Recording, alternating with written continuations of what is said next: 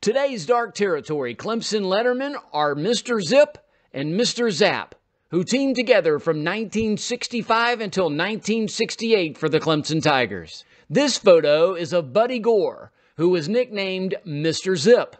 Before the 1967 season began, the media dubbed Gore Mr. Zip because he had great speed as he, quote, zipped past them. This photo is of Jacky Jackson, dubbed Mr. Zap, because he could go through tough yards inside the tackles and, quote, zapped them. Jacky Jackson also had great hands out of the backfield as he caught a long scoring pass the year before to complete the scoring in the famous comeback win over Virginia in the first game that Howard's Rock sat atop the East end zone.